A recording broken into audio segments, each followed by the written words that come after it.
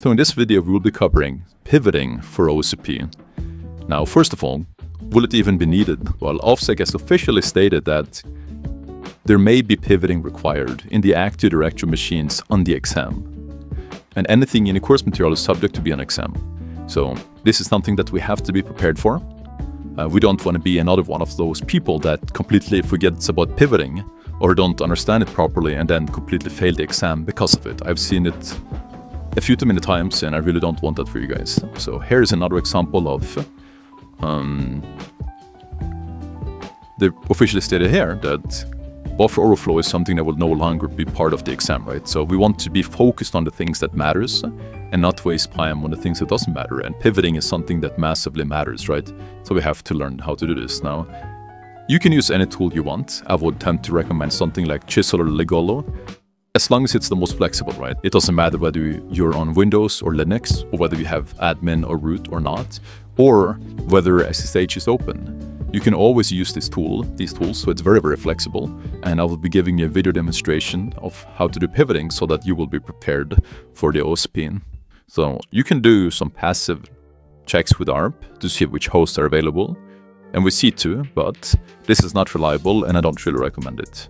What I do recommend is to find out the route. So we see that we only have one network interface, right? So this is pretty much the route where we can discover hosts. So I want to grab a nmap compiled binary because we can actually transfer this over to the machine and we can scan like that to find out which other hosts are on this network and which ports are open, right? So I want to do like this, and then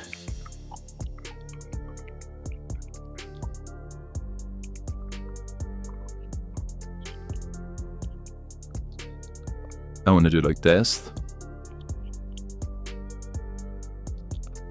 Then we can transfer that one over as well.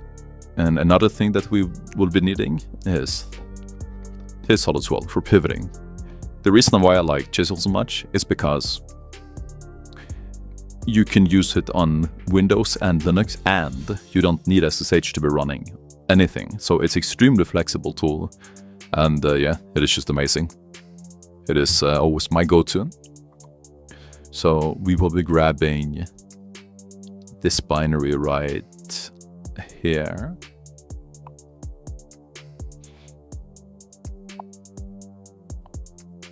Actually, no, I'll be grabbing this one right here.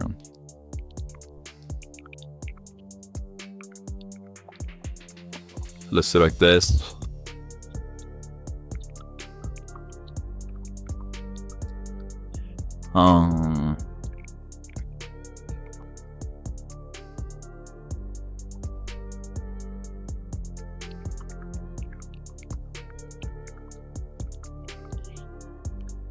Okay, so that one works. I just want to change it to Chisel like this. And then I want to transfer this over as well. So Chisel, Chisel.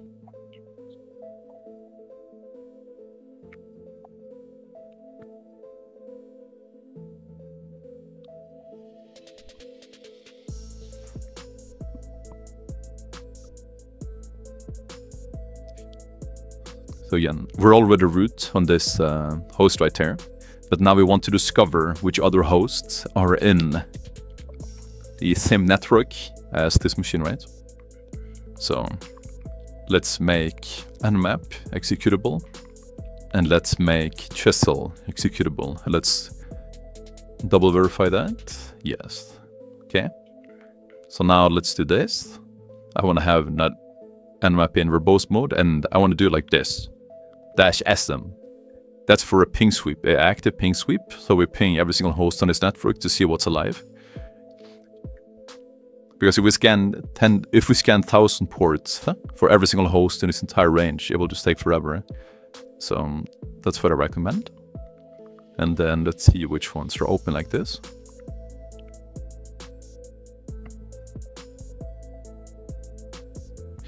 So here we can see some hosts. This is the one that we are currently on. This one is out of scope, but these are 2 machines that we can attack. So again, we can use Nmap to scan these.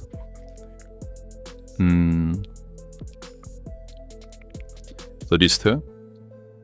And we want a verbose. And then let's see.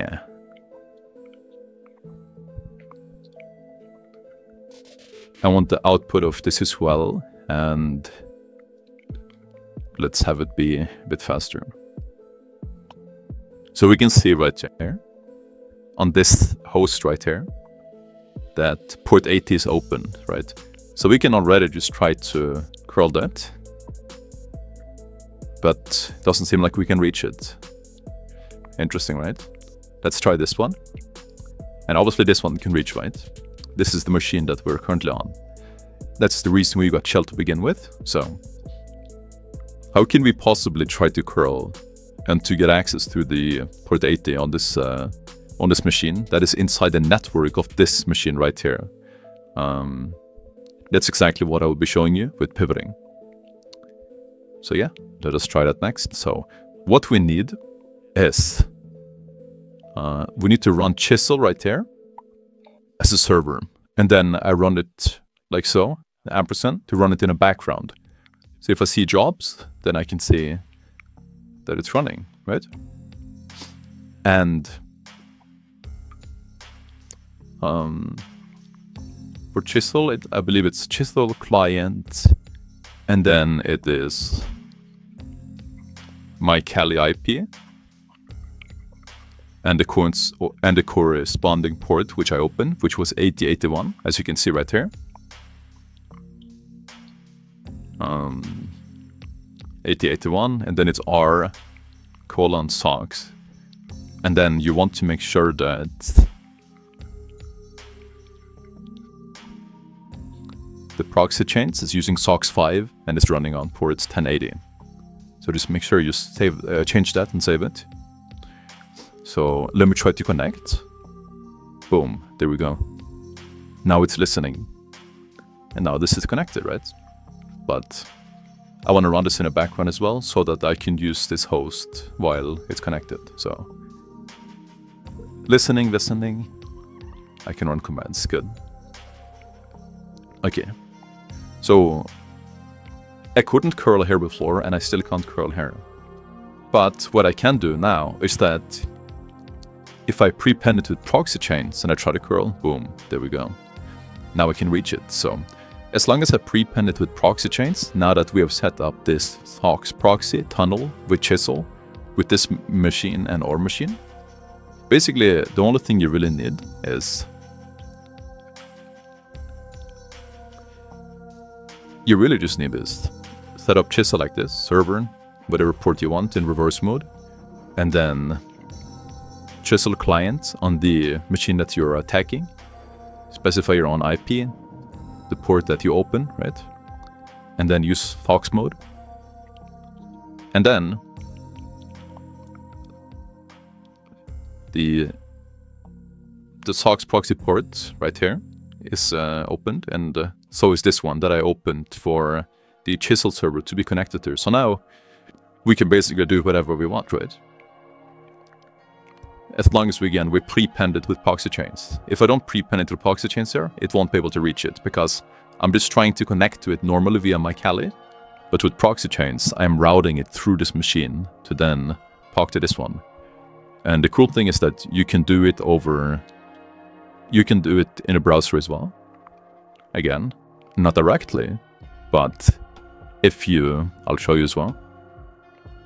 If you go in here and then you look at your proxies, and then you can make a new one, right? But 1080, localhost, SOCKS 5 proxy, remember?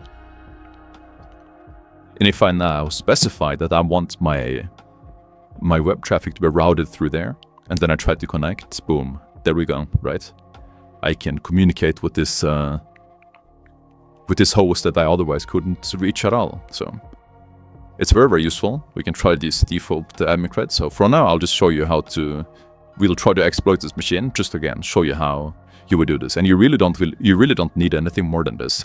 It's very simple, and I would highly recommend just using Chisel because it always works. Windows it works, Linux it works, whether it has SSH it works, whether you're admin or root or not, it works. So it always works, it's amazing. So highly recommend, and it's very, very simple. So we can see git stack, right?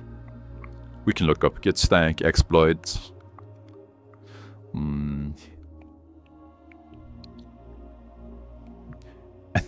And again, when you search like this, you need to disable it again. Because the reason why is because it's trying to route it through this machine. And this machine, because it's a CTF, it does not have access to the internet, right? So I can't even call google.com.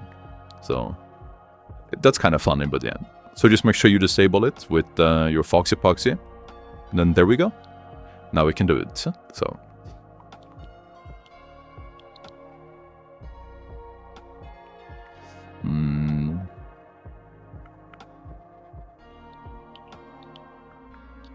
let's see, git stack exploit.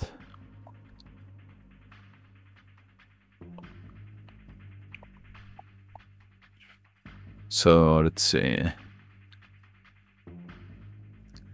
IPconfig. We can try this one.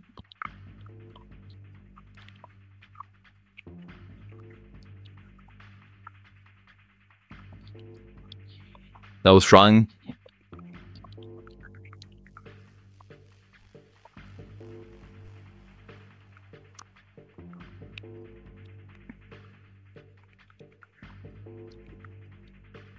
So this is not, again, the one we want to focus on. We want to tank this one.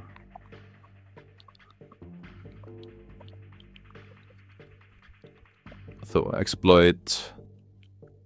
What command I want to run? We can do who am I? And then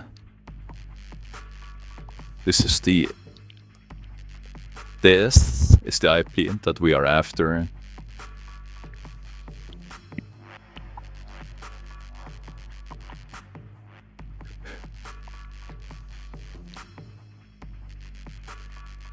It tries to create a web shell right here, it seems.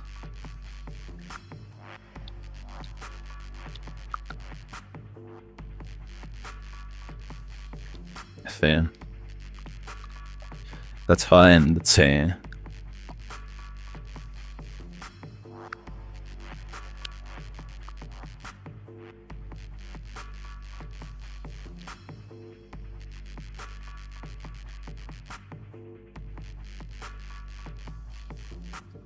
This is not really needed, but it's just a slight preference. You can substitute request and post.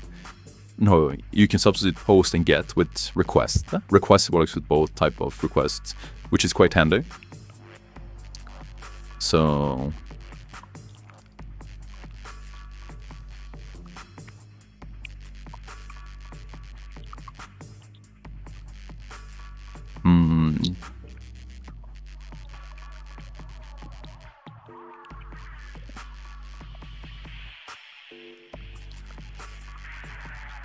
and again, you have to prepend it with proxy chains, otherwise it won't be able to reach it, right? So yeah. Now we have a shell, and we are anti-authority system on its Windows host, right? So there we go.